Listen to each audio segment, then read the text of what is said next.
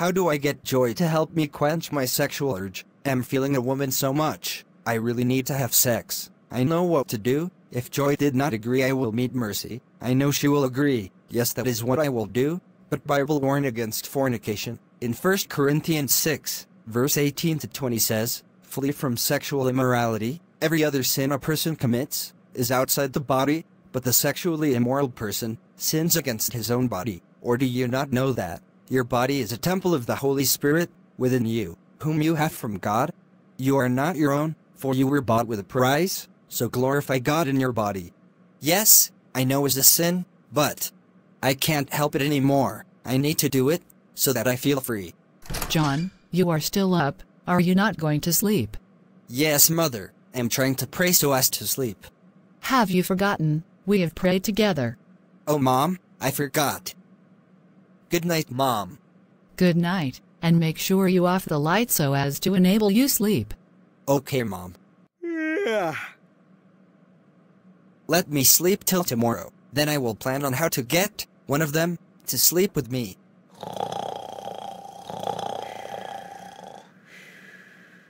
Joy, where have you been? I've been searching for you. But I'm here with you. When are you going to answer me? I thought you say you love me. Why are you not making me feel it? See, if fornicating with you is the only way to prove I loved you, then count me out of it, because it is a sin against God. Bible condemn it. You of all people should know that. I mean, you are a Christian. You know the word of God.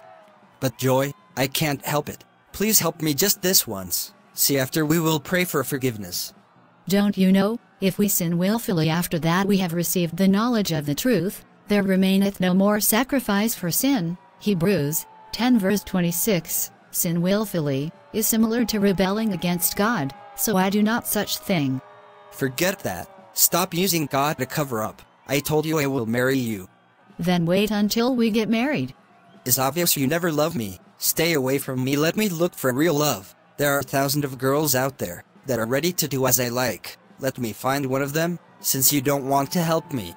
Can't you see Satan is trying to lure you into sin? Say no to it. You can help yourself by praying against seducing spirit, meditating on God's word all the time, read the book of Revelation, chapter 6, and so on. Think of heaven, and how you must make it there. Think of hell also, and how terrible it will be if you end up there. Think of what if rapture take place while in the process. Think of consequency that follows after. What if you contact disease? What if you sleep with a spirit? What if you sleep with occultics? Apart from is a sin against God, it can equally lead to untimely death. If you meet one of those I mentioned above, then fear of the consequency will make you forget about sex. In fact, you will not know when a spirit will leave you. Even if someone naked in front of you, you will not notice it, because fear of the God will take control of your life.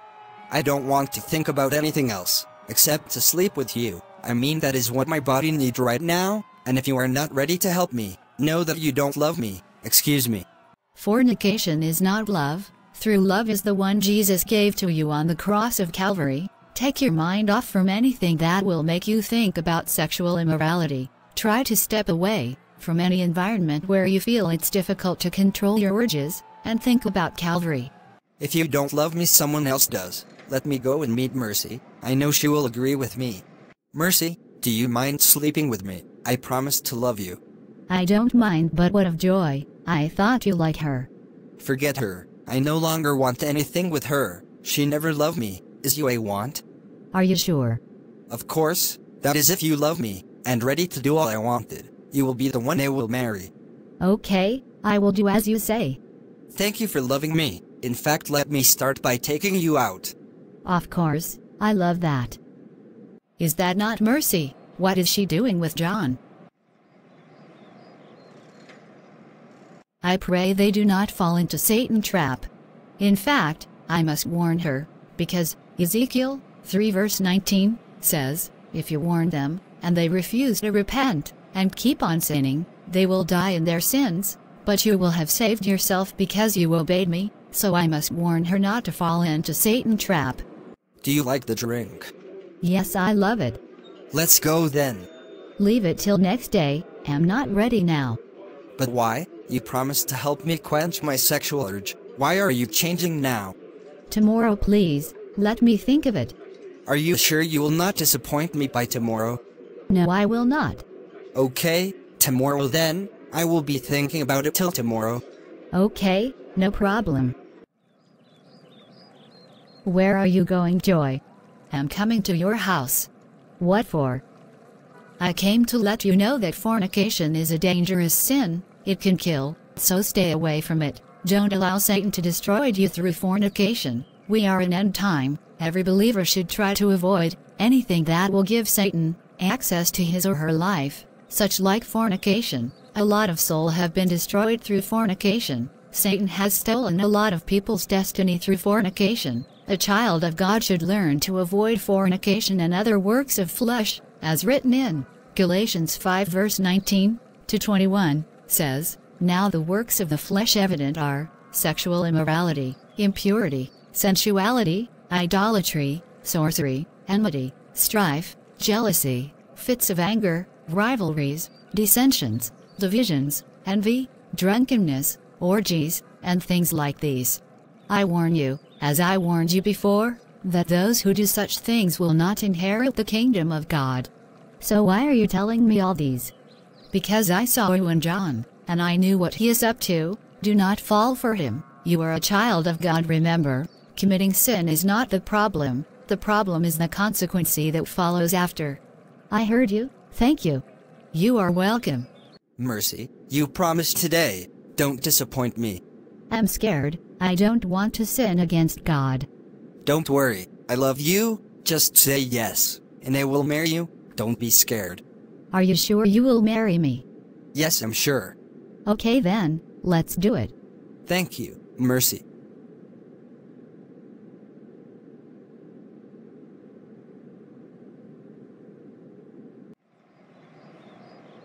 Mercy, what are you doing in my house? I'm pregnant.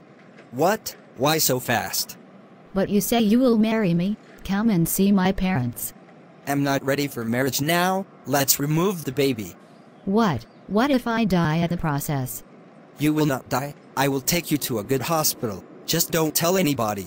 This is not what you promised me. You promised to marry me. Keep your promise.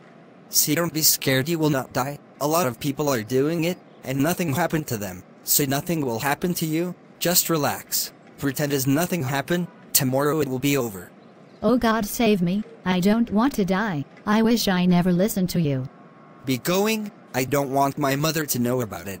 What have I put myself into? I wish I listened to Joy. I don't want to die. Why are you crying? Is nothing. I saw you crying while coming. What is the problem? Tell me. I'm pregnant for John. What? You mean you ignore my warning? He promised he will marry me. So, have you tell him about your condition? Yes. So, what did he say? He said by tomorrow, he will take me where I will remove the baby, that he is not ready for marriage now.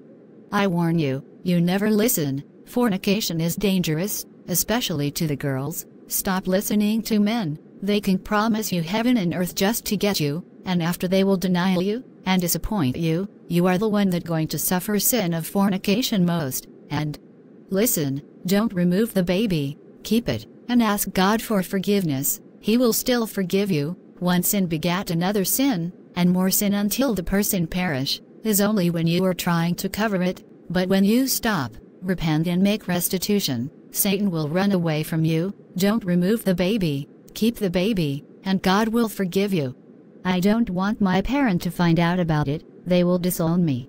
They will not. Tell them the truth. Even if they punish you for a moment, they will still forgive you later. Don't let John deceive you again into killing the baby. That will be more sin, and if you die in it, you will go to hell. Okay. Let's go and remove the baby. I have discussed with the doctor. He promised to do it very carefully, so don't be scared. What if I keep it? I want to keep it. Keep what? I'm not ready to be a father. If you are keeping it, you are on your own. I will not take responsible, so you better do what I ask you to do. Lie down, let's start. Doctor, I'm scared. I don't want to die. You will not die. Just relax. Relax. Oh no. Doctor, how is she? Is she okay? I lost her. Please come with me. Okay, doctor, I'm behind you. Where's that boy? I thought he followed you.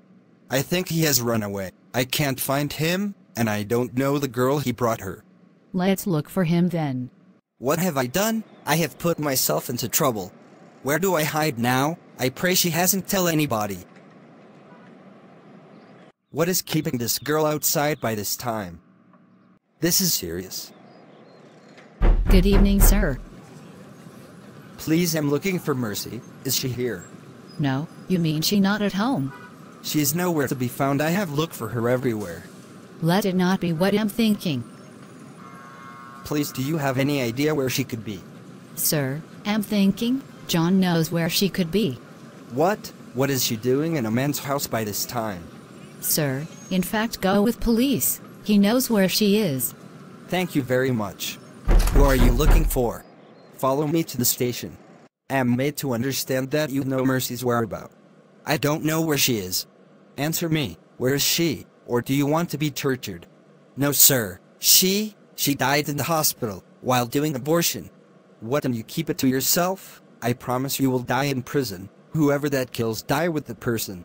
I should have listened. What have I put myself into? Is this how I will end? In life imprisonment. Now all my dreams gone. How did you manage to come in here? You are dead. You will soon join me. No, I don't want to die now. Can a man take fire in his bosom, and his clothes not be burned? Fornication is dangerous, it kills soul. Run away from it. Save me, Lord. I have learned my lesson. Help me eat. Thank you, Jesus. Is a dream. I cast every spirit of fornication in my life out, in the name of Jesus. Every negative imagination that will lure me into sinning against God, get out of my life. From now on, my heart will be on only on the things that matter, that saving my soul to make heaven at last. Amen. Hello, John. You say you want to see me. Get behind me. What did you say? Don't worry, I no longer need you. Having sexual urges are normal, and usually according to the body system, but the word sex, as entitled by the Bible basically, is for a married couple, but the urges are for everybody, including the unmarried Christian. But most times these urges arise, and then your capacity cannot carry or endure it. At this point, what you must do is, 1. To pray for God's help, knowing fully well that without God, you cannot do anything, or accomplish anything. The devil is also out on his mission, to devour, so when you fall prey, it is said that his mission is accomplished. That is why you must pray consistently. Consistent prayer with the right mindset makes an individual always on guard and alert. Praying seasonally isn't just advisable. When prayer is done consistently, it yields a better result. So prayer is one of the ways to overcome sexual urges.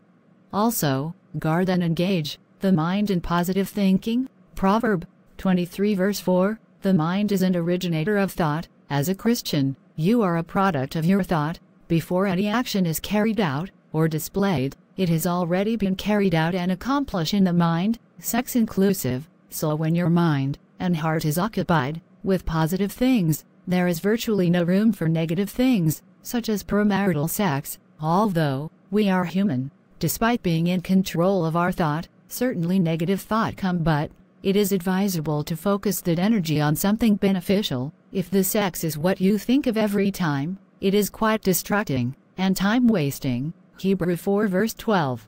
Thirdly, avoid tempting situation. As a Christian that want to control sexual urge, you should be mindful of the situation or event you find yourself in, like the kind of video you watch, or places you visit, like partying, or being alone with the opposite sex. At a point in time, avoid it.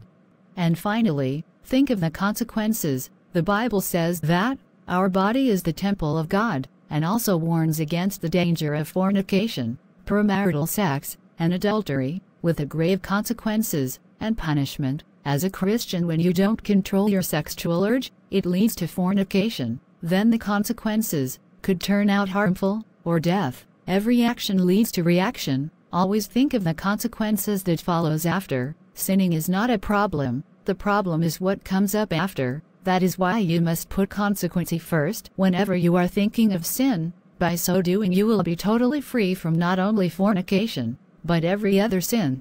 Thank you for watching. And please subscribe, like and share. God bless you. And remember, Jesus really loves you.